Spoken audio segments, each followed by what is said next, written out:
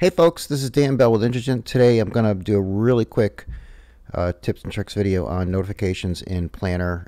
The reason you may notice I'm calling Project for the Web Planner is because if you have not heard, Project for the Web is going to undergo rebranding to Planner in early Q4 2024. So just trying to get ahead of that ball game there. With regard to notifications, these have been out a while. I was doing some testing with them recently and discovered something interesting about them as well, which I think you might find interesting. So first of all, with regard to notifications, turning them on and off, basically when you navigate to project.microsoft.com, you'll notice that there's the gear in the upper right, and all you have to do is click on that gear, and you'll notice one of the options there is notifications. When you click on that, you'll see that you have two types. One is to get a notification when you are assigned to a task in a project. Pretty self-explanatory, right? And then the other one is when you are added to a project or a roadmap. If you're familiar with the projects within Planner, you can actually create that group and then add people to the group. The process of adding someone to the group is adding them to the project. When you do that, they get a notification. The thing that I find a little unfortunate is that these are on by default, and therefore if you do roll out Project for the Web and you'll have project managers creating projects and adding people to their team, assigning them to tasks. These people are going to get notifications, and if you don't plan for that somehow, either alert them to the fact that, hey, you're going to be getting, I'm just going to say it, you're going to get a lot of notifications, or hey, here's how you turn notifications on and off. You may want to consider.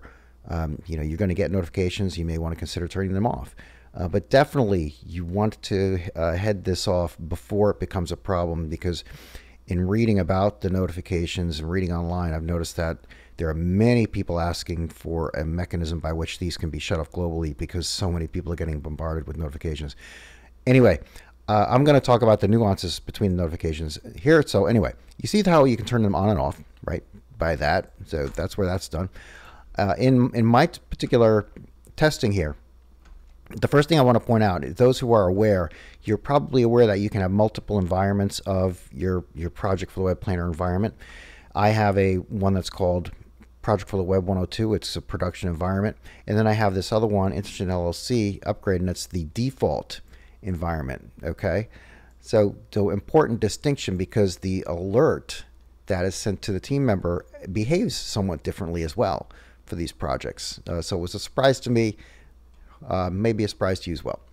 All right, so in order to test the differences between these, I have created two alert projects. I created my alert project default, basically meaning it's in the default environment, and yeah, I didn't mean for that to happen. The default one, which basically means it's in the default environment. You can just see it says project here. And then I have my alert project 102, which is in that other environment I just showed you a moment ago, Project for the Web 102 environment, right? So we'll go ahead and test with the default environment one first. We'll click on that. Just really simple project. We'll assign one user to it, and it looks like I need to add somebody here. So I'm going to add my test user that I've been using for a lot of these tips videos, and we'll add Dan Shackelford here. Remember, adding a person to a project gets one notification.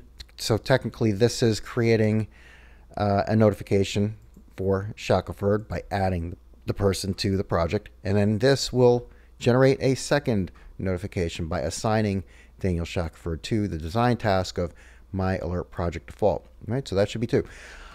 I set up a alternate profile in another Chrome environment, so we can go ahead and do this testing, and we can see there's one of the notifications, Dan assigned to a task. I believe the reason I didn't get the first, there's the first notification. Okay, almost caught me. So here's the first notification. Daniel, so I am also the project manager of the project, Daniel Bell, has added you to a project. And here it is, the Microsoft project, my alert project default, my alert project default. Here you can open the project. Again, it says open project because it's not pertaining to a specific task, just the fact that I was added to a project.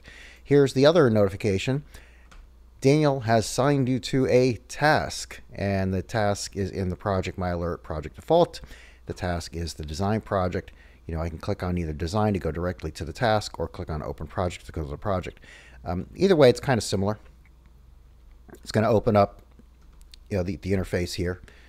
And one's going to open it up and bring me into the dialog for the task that I clicked on. And I can actually go ahead and, if I wanted to at this point in time, update the percent complete, right? Scroll off it, click off here, and then it's going to go ahead and update the progress on the task, okay? Notice that shows complete here. The thing that, yeah, I set it to 1. And notice another thing here that does say limited access. That's because this user has an E3 license, and so that user only has the ability to update tasks that are assigned to that particular user. So again, pretty straightforward, right? So clicking on the name of the task brings me into the dialog. If I were to click on the name of the project or just open the project, it's going to open the project as such, right? And then I could drill into the task by clicking on the I there, or if I wanted, I could go ahead and add the percent complete column and update it there. Either way, that is how it behaves with the default project, okay? Let's go ahead and take a look at the alternate instance, the 102 instance here, and we'll look at my alert project 102.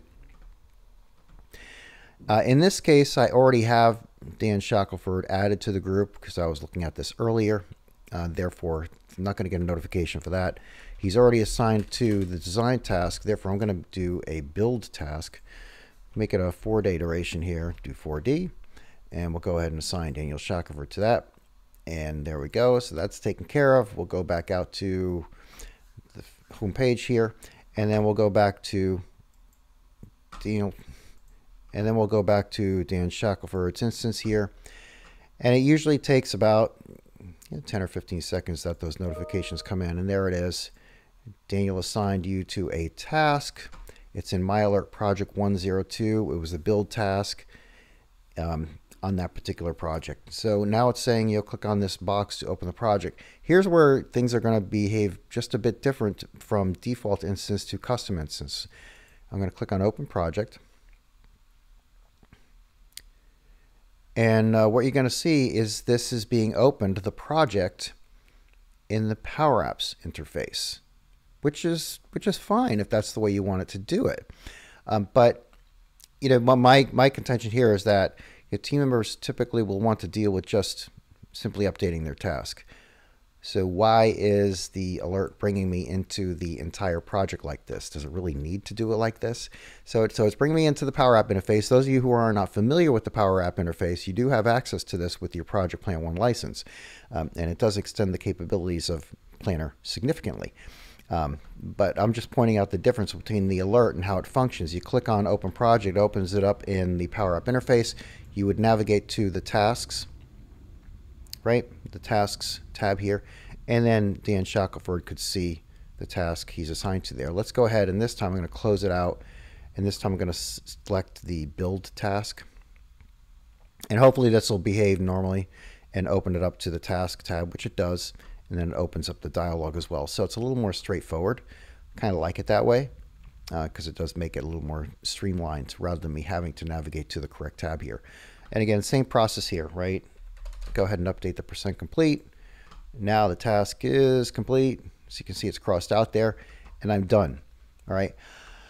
Does it have to open, or can you open non-default projects, non-default environment projects in the default environment? Well, actually you can. That's the really interesting thing here.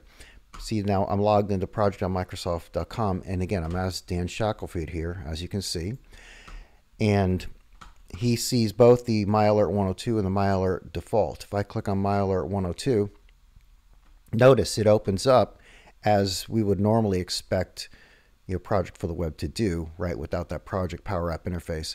So it kind of confuses me just a bit as to why those alerts would go ahead and incorporate the Project Power App interface. Nonetheless, it does. That's the way it functions. I'm the messenger here. And again, this was just supposed to be a quick video to go ahead and explain to you how those notifications work, things to be concerned with. And if you have any questions, comments, suggestions for other videos, hey, don't hesitate to reach out. We'd be happy to hear from you and create subsequent videos. Thanks so much. Have a great day.